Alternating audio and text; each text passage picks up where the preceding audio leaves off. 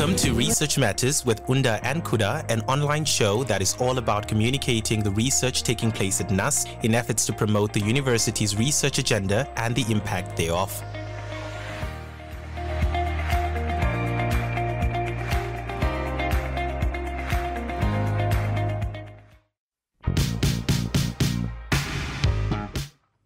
There we go. That's right. A very warm welcome to this week's edition of Research Matters with Unda and Kuda right here on Nast FM. But today we're switching things up a little bit, yeah? So my girl Unda is not feeling well. She's down and under. The bug got her. The flu bug got her. But luckily in the house today we've got Miss K, who will be taking this flight with me, the co-host for today. Miss K, welcome and thank you for stepping in. Thank you for having me. I'm happy to be here. You know, when you have to switch things up a little bit, you're like so used to having things in a certain format, but we got to come up with plan Bs here. So get well soon to Unda. Yeah, we miss you. All right. In any case, this is Research Matters. I'm happy to be here. Definitely the first for me. We do have a guest in studio. Maybe I'll let you introduce yourself. Thanks very much. Nice to be here. I'm Morgan Hauptfleisch. I am the director of the Biodiversity Research Center, and wildlife and environment is my game.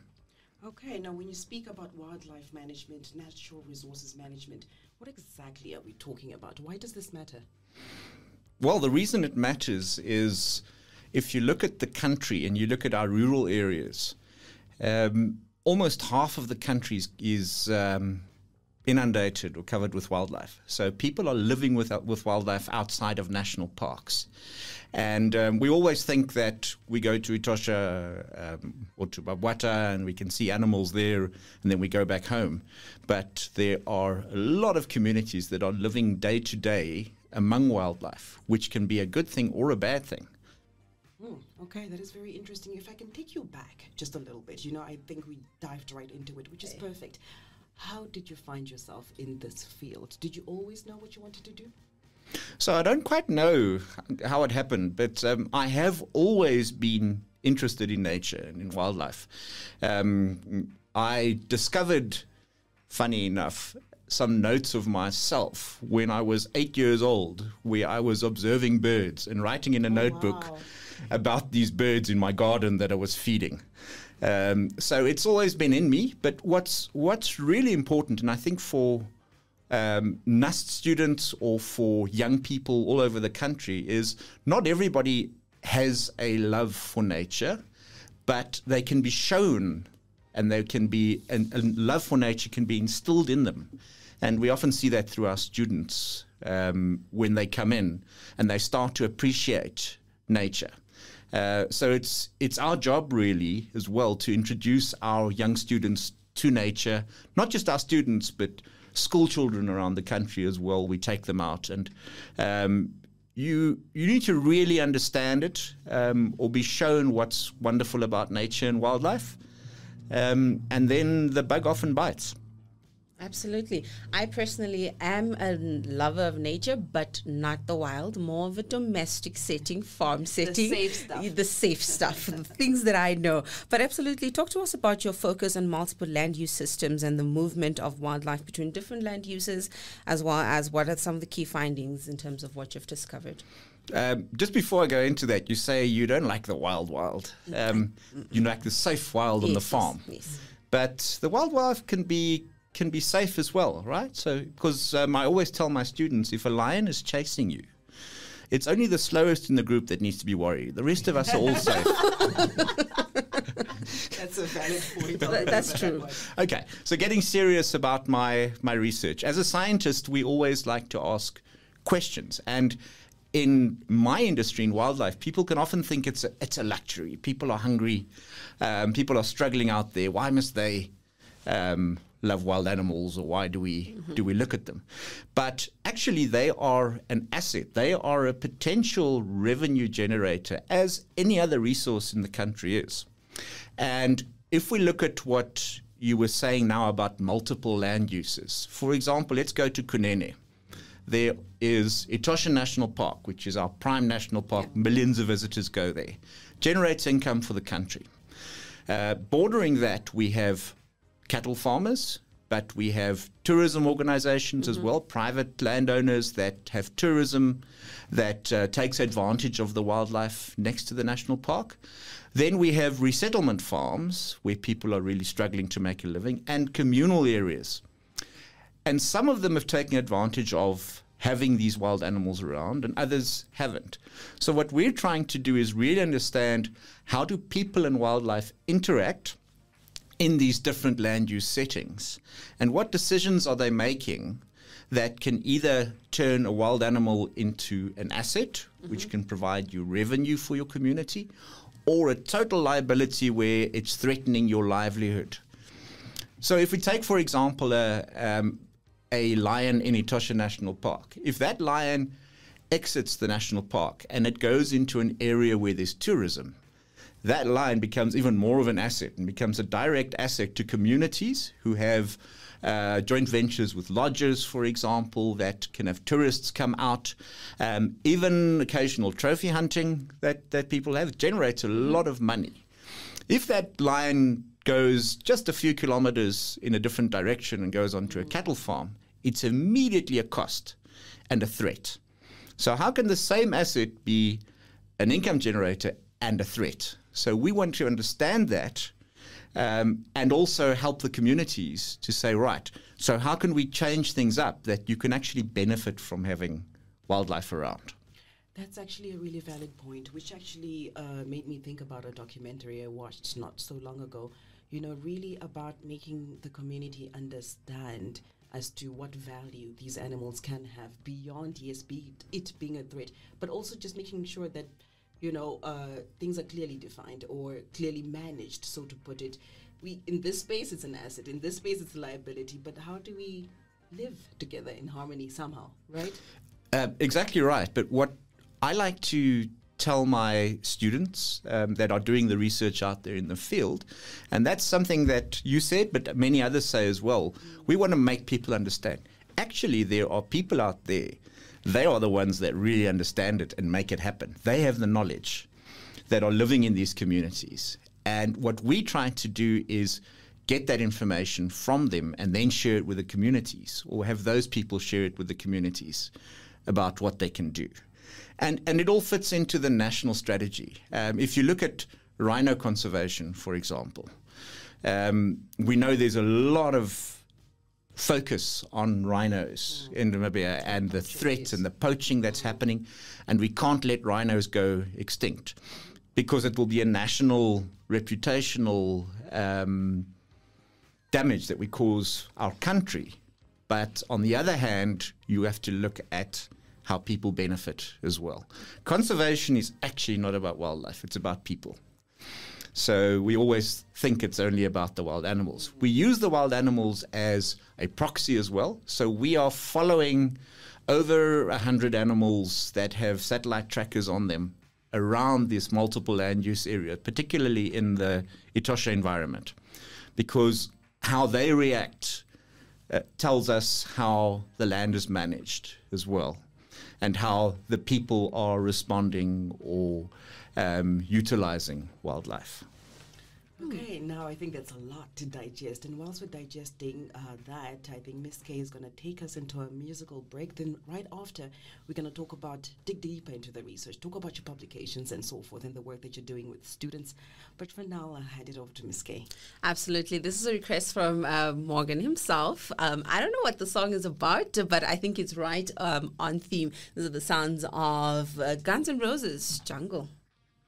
Guns and Roses in that track. It says, "Welcome to the jungle." Right, of course, you're still listening to Nast FM, and we are still on Research Matters with Unda and Kuda. Miss K this time, keeping you guys company. But let's quickly listen. Tell me about the song. What is the song? Miss K can't make I sense of can't. it. She's done.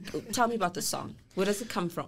Well, if you ever go to our little research center, which is on Jan Albrecht Street, just outside the small gate coming from the main campus, Our students sometimes say welcome to the jungle if people come in there, because there's, we've had snakes there. We've got a lot of equipment that we use to catch animals and things there that our research students are onto, and microscopes and all that. So it can be an interesting place to visit sometimes. Are there any snakes right now? Not that I know of. Oh, okay. So, but I do recall there was a time some years back, correct me if I'm wrong, where you had snakes in the class or something of that sort. What was that about, and why? Why? So if you think about our students, nature conservation students, for example, and we're talking about conflict, snakes is one of the real threats that we have in rural areas. And there are calls that go out to Minister of Environment and Tourism rangers and say there's a snake in the school or in the police station, whatever, can you come fetch it? So, we train the students on wildlife and environment. So these are one of the things they have to do. So we did training courses with some of the experts in handling snakes safely, removing them from different places. In class? Yes, I love the way you're saying it so comfortably. We did it in class. We had a nice sort of 2.4 meter black mamba that the guys were dealing with. So we did it there, and then we did a short course at the hotel school. And I think I'm still banned from the hotel school after that, actually. Liesel. Recently, UNAM had a visitor in the administrative block. Quickly tell me, how would you have handled that situation? Because I was like, I think you guys are being mean to the animal. It's not going to do anything. How would you have had... You mean when the kudu was yes. The kudu in the admin building. Yes. Yeah. It can be quite dangerous. Oh, I didn't think that sort of thing, for two reasons. One, and that happens occasionally, that animals come into town. And if they're going into buildings, there's a possibility that they might have rabies, because rabies affects the brain. They lose their fear of humans. So that's the first thing you need to consider, that might have rabies. So if that animal bites you, you get rabies, you die. There's no cure for rabies. So you need to be really careful with that. But you can assess it. Other than that... you can tranquilize and immobilize the animal quite easily. I'm not sure what they did, whether they actually destroyed the animal in the end. Probably the safest with an animal coming into the city, unfortunately. Okay, now when we speak about research, you cannot talk about research and not talk about publications. Tell us some of the work that you've been involved in. What do you like writing about? So that's a key point, I think, that we always stress with our students as well. If you're doing research, if it's not published, it doesn't exist in the scientific community. So I think we try to strike a little bit of a balance between proper scientific writing, which goes into the scientific community and generates knowledge, and then popular writing, so things to get into magazines or into the newspapers. We try to do that quite regularly for general awareness. But there's a very active environmental scientific international community, and a lot of our students, if they do a master's or a PhD, they're actually required to publish their work, their research. There was a recent publication of one of our master students who looked at giraffe and the possibility of taking giraffe back to Angola. They went extinct there a few years ago. And he did a very nice scientific publication in the African Journal of Wildlife Research, but then also a popular article in a magazine called Conservation, which is available in supermarkets and bookstores. But I really enjoy writing small bits about research methodologies, but also about this wildlife movement, human-wildlife conflict issue. So it's... and it's always with students. I don't just do my little research in the corner. We always have masters and PhD students with us that are doing that. And if you look at our publications for 2022 and 2023, I think we're going on 24 scientific publications, and every single one of them includes students. But how's that been working with students, postgraduate students and researchers? Well, we have the Masters and PhD by Research program. Actually, we have various programs throughout the university where postgraduates do research. And what makes our Biodiversity Research Center unique is that we don't only take biologists and conservation students. I have an engineering student, a mechanical engineering student. Oh, We wow. supervise computer science students, geospatial science students as well, because conservation is so cross-cutting. And it's a very difficult step for students sometimes to do a publication. And the international peer review scientific system is very ruthless. Yes. You know, even myself, probably 30% of the papers I submit are rejected, and it's the That's way it gotta works. hurt. But I like that. I like that bit of being candid to say, you look, as much as, yes, I'm an established academic, there are moments, you know, you get that sting a bit and stuff is rejected. Can you tell us about that and how your feelings? Oh, absolutely. You know, you get some of these real big international journals where you submit something and you get the 5-minute, thanks very much for trying. This is not worth the paper it's written on. Oh, no. But so generally, the whole community, so we peer review. So, and the role of peer review is really to make sure that science that's published is top class. So when I get something to peer review, you immediately go into, I'm going to try my best to find something wrong with this. It's not like a Yes. student, they tried their best, this and that. It really is only the top science that gets into scientific journals. And I like that a lot because that's cutthroat stuff. And at the end of the day, that is the content that's going to make an impact out there. So one must realize, if I can put it very simply, it's strictly business. You know, you do need to put out material publications that really have an impact. And it's got nothing to do with the ego, right? Correct. And they call it double-blind peer review. So you don't know who's reviewing your work, but the reviewers don't know who you are either. So it's called double-blind. So it's all anonymous. So that someone with a really big reputation isn't biased, saying, this guy's got a really good reputation, so his work must be good. No, it's all double-blind. And for students, the value of having a publication behind their names is almost equivalent to having a master's degree certificate. It really gives you stature as a scientist if your stuff is published. I like that. And, you know, if I can just single out 2 points that you raised, and I think are really noteworthy.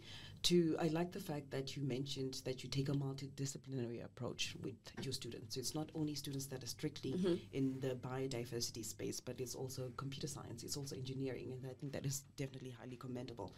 And also something that speaks dear to my heart is the whole science communication bit, to understand that you need to write beyond the journals, you need to be in the magazines, you need to be online, you need to be in these other conversations. So kudos to you for that.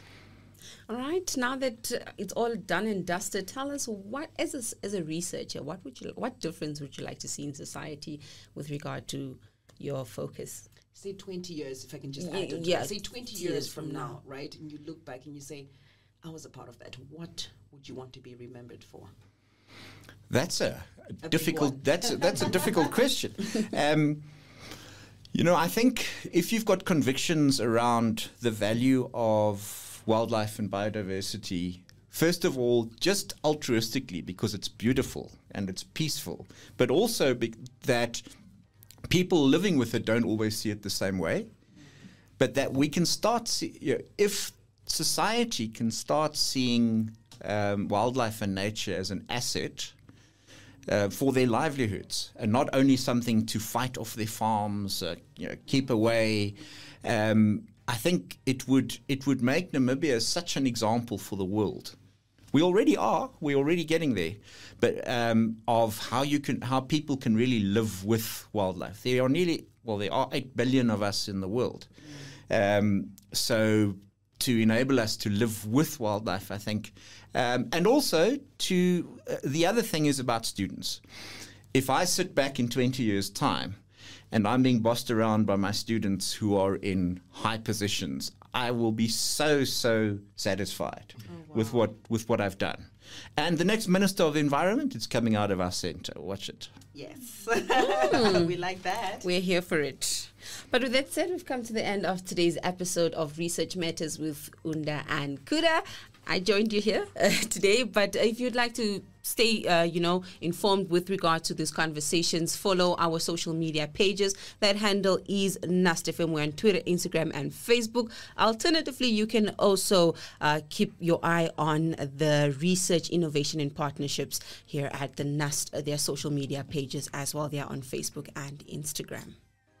All right, Morgan did request for a song, and this song is Buffalo Soldiers.